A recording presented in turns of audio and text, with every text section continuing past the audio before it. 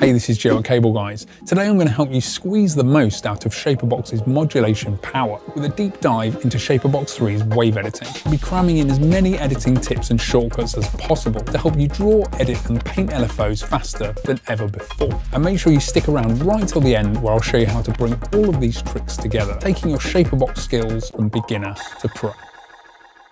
Right, let's jump in with a quick tour of the basics. Each one of ShaperBox's effects is controlled by at least one drawable LFO waveform. Let's start with Volume Shaper. Volume can be dragged up and down. Fire up some wave presets. These are categorized into common use cases and are great starting points for tweaking. The LFO modulates volume over time, and this symbol tells you that volume is being modulated. The average value of the waveform is shown here. Drag the slider to move the entire wave up or down, flattening at the top or bottom.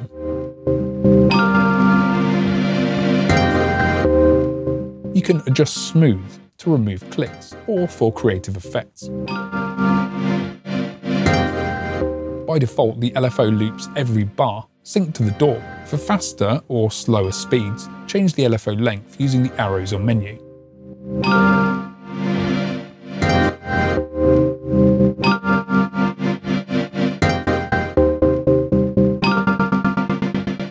ShaperBox's LFOs can also run free in Hertz.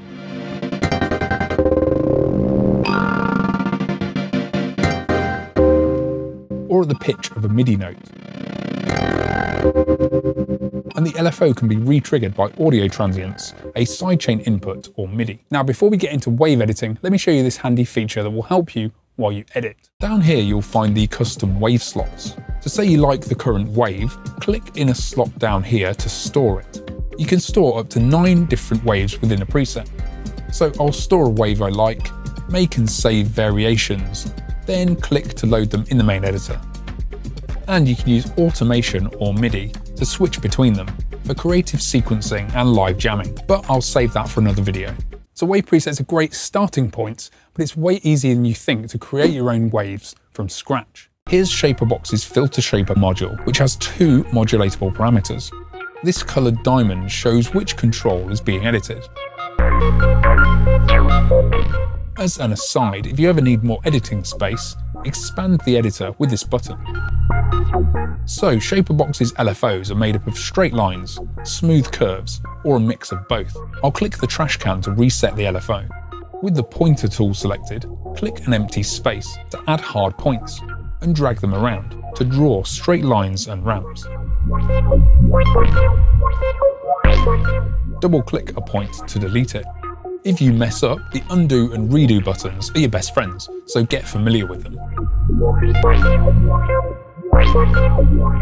To lock points to the grid, switch on the snapped pointer. If you use snap all the time, toggle this option in the right-click menu to keep snap on by default. Or hold shift to toggle snap on or off temporarily. And if you ever need a triplet grid, it's here in the right-click menu. Next, let's look at how to make curves. To bend a straight line into a curve, hover over the line, then click and drag. This adds a bendable soft point.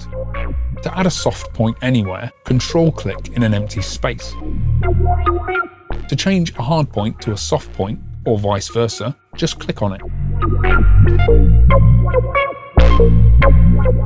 Or right-click on a point to open this menu and change types from here. Here you'll also find the medium point from ShaperBox 2, which can be added directly by shift-clicking. So by combining lines and curves, you can design any wave shape you need. Next, here's how to edit and manipulate your LFOs even further using selections. Click and drag around points to make a selection. Click this tool or anywhere outside a selection to deselect. Click and drag to reposition your selection. Again, you can snap to grid if needed. Selections come into their own when you want to fine-tune the modulation range of your LFO points to find the perfect sweet spot. So say you like the timing of your points from left to right, but you want to adjust modulation intensity up or down. In this case, hold Alt as you drag to lock the selection horizontally.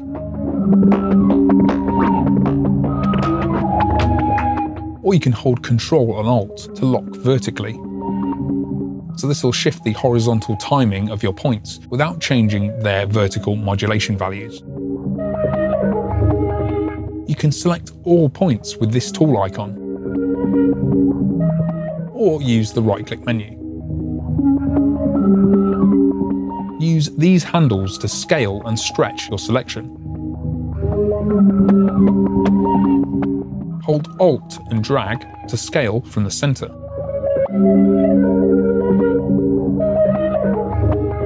Hold Ctrl while stretching a corner or side handle to skew.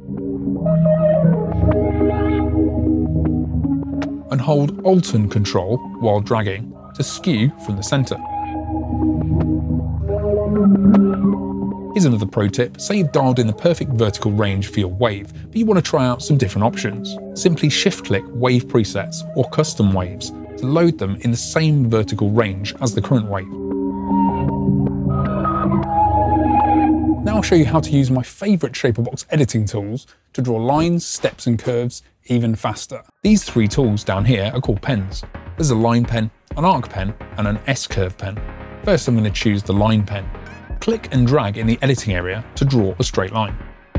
Without letting go of the mouse button, drag the line to set its length and angle. Then release the mouse to create the line. The pen remembers the last shape you drew. It's a bit like a stamp. And now click without moving the mouse to stamp the same line over and over. This is the fastest way to draw repeating fins, like this. Here's another pro tip. Say you're using a pen, but then you want to edit the LFO points. You can hold Shift to switch to the pointer momentarily. Once you've set the length of your pen's stamp, you can move it around and click to design stepped sequences. And by clicking and dragging around at different heights and angles, you can design complex, jagged waves. So that's the line pen. The other pens work in exactly the same way. Use the arc pen to paint smooth arced curves. This is handy for wobbles and sweeps. And stamp trimming and sidechain shapes with the S-curve pen.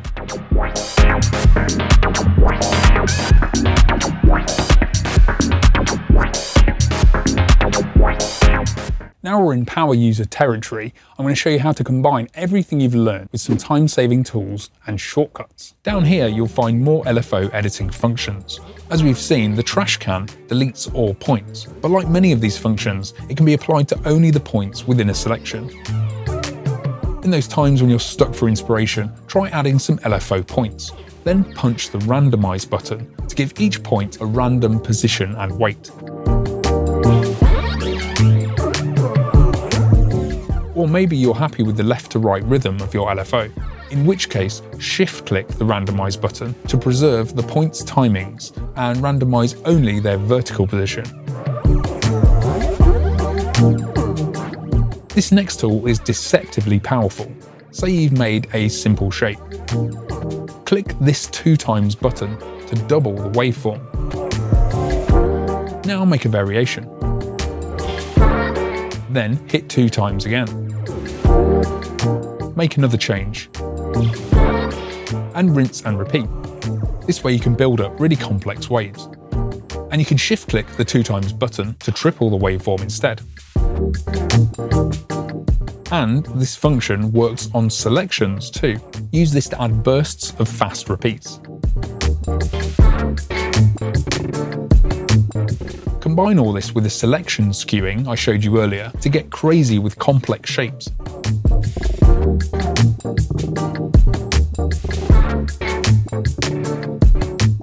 Now, groove is especially important when modulating effects. So if you want to nudge the timing of your LFO, use the arrows to shift left or right by 1 grid space.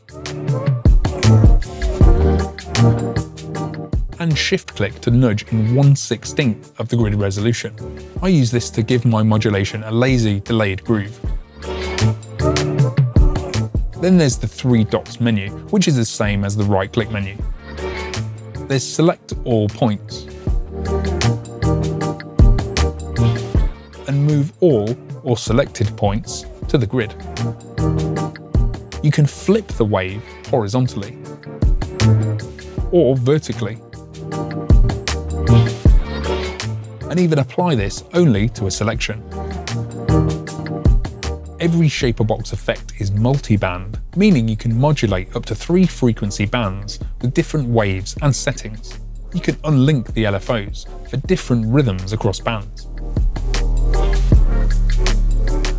You can right-click, copy a wave, then paste it into a different band. Or you can even copy and paste between shaper effects.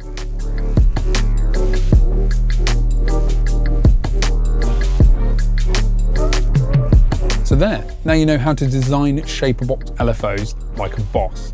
Drop a comment with any questions, subscribe to our channel, and check out ShaperBox 3 at cableguys.com.